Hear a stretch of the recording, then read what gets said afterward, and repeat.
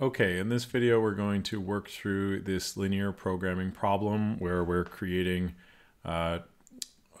two different formulas through a variety of processes. So let's go ahead and dive right in. So a chemical company produces two products, Formula A and Formula B.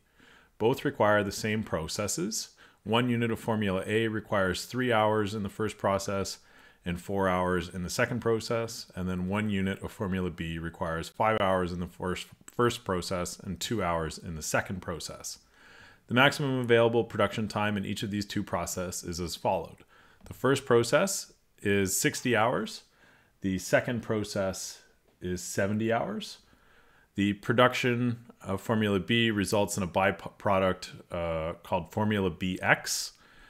Production of Formula BX above 10 units is not desirable because of a limited market. The production process of Formula B yields 4 units of BX for each unit of Formula B. The unit profit of Formula A is $5 and of Formula B is $10. The byproduct BX yields a $3 profit. However, if BX cannot be sold, it must be destroyed at a cost of $2 per unit. So let's go ahead and write out our decision variables. So our first decision variable is that we are going to set a decision variable for the number of units of Formula A that we create. So let's go ahead and just say let A equal the number of units of Formula A that is created.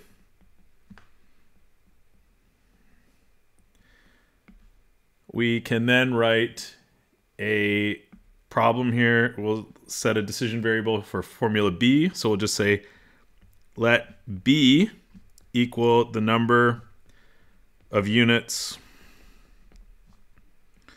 of Formula B that is created.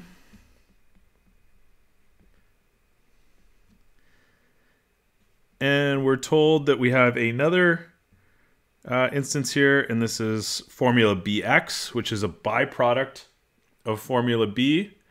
So we're going to say let BX equal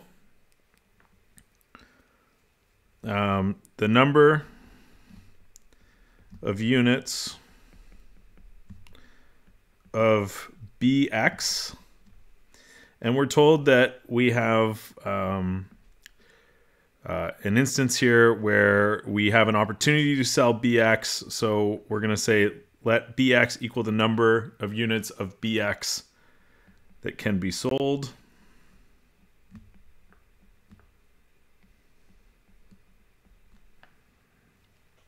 And we can set another decision variable here to be let BZ equal the number of units of Formula BX that must be destroyed.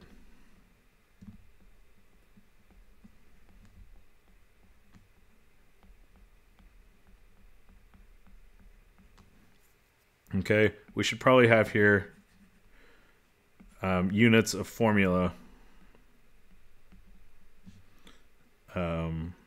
Formula BX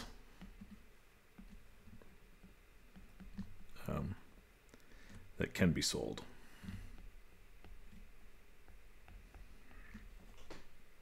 Okay, so we have our 4 decision variables here. Now we can go ahead and write our objective function.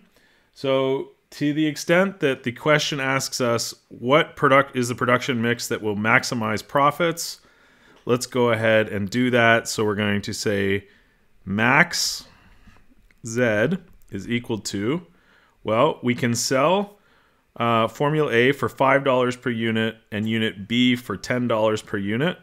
So we're going to say 5A plus 10B We can also sell the byproduct BX for $3. So plus 3BX. But if we cannot sell BX, it must be destroyed at a cost of $2 per unit. So then we're going to say that it's going to be negative 2BZ. Okay, and BZ represents the number of units of formula BX that must be destroyed. Okay, so now that we have that, let's go ahead and just map out what we have. So we can create formula A, formula B,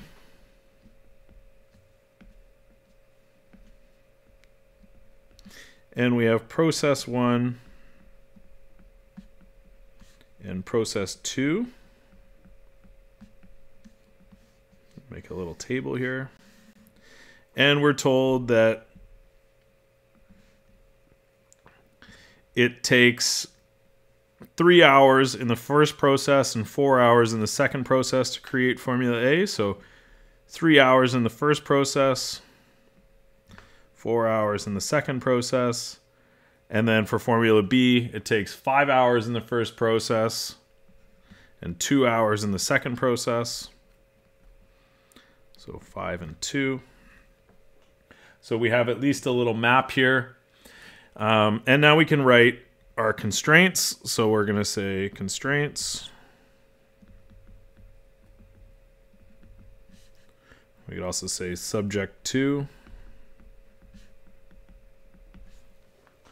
Well, we have a constraint on the first process to the extent that the maximum available production time. And we're told that it's 60 hours for the first process. So let's say production time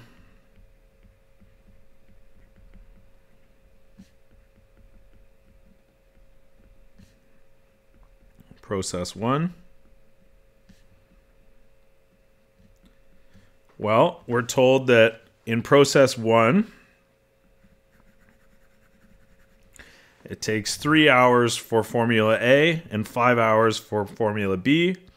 So we're going to say 3A plus 5B must be less than or equal to 60 hours.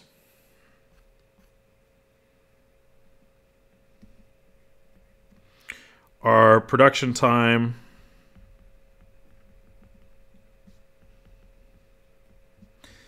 for process 2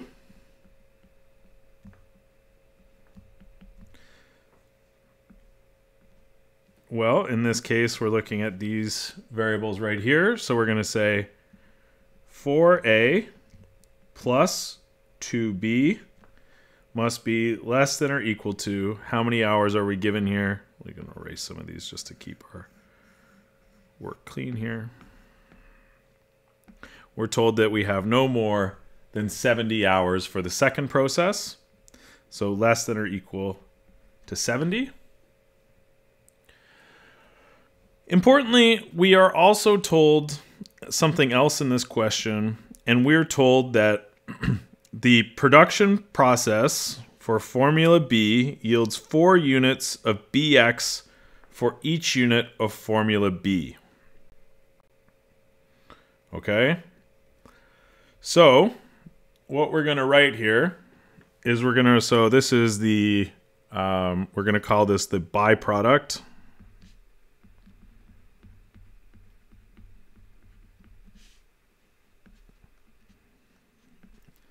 Byproduct relationship.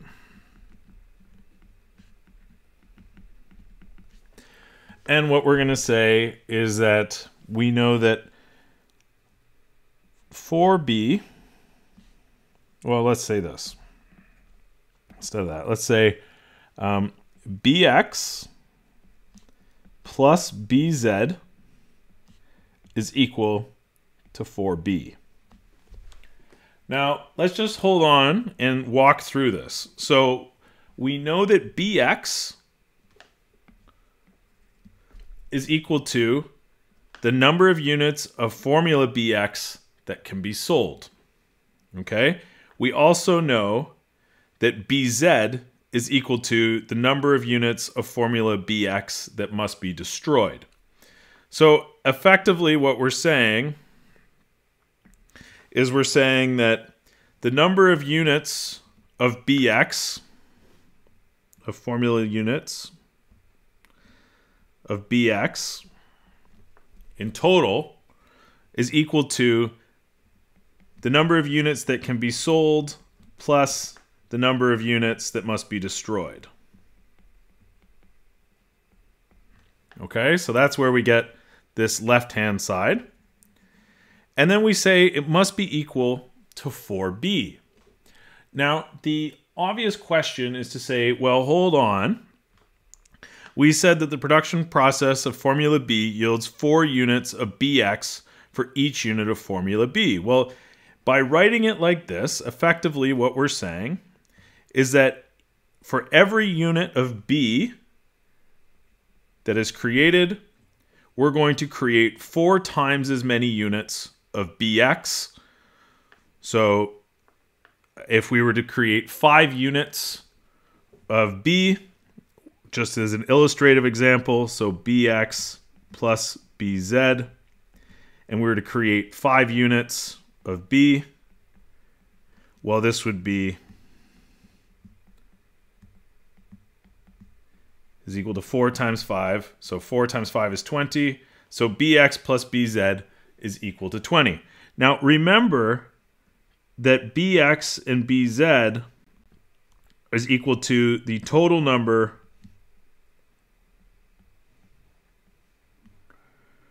of BX such that it's equal to the number of units sold plus the number of units destroyed. Right? So this is where BX plus BZ is equal to 4B. So we'll delete the rest of this.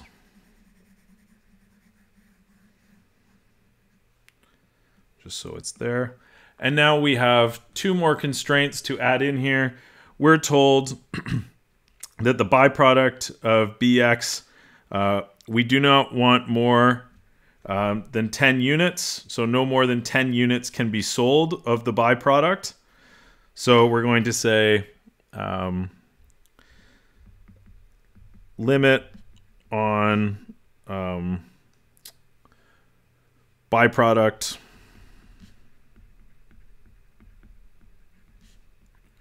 to be sold. And where BX is equal to the number of units of formula BX that can be sold, we're going to say that BX is less than or equal to 10 units.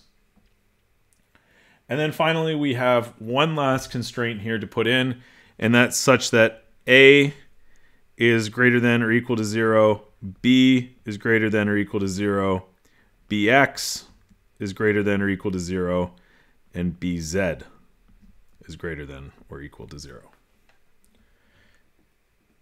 And that's it.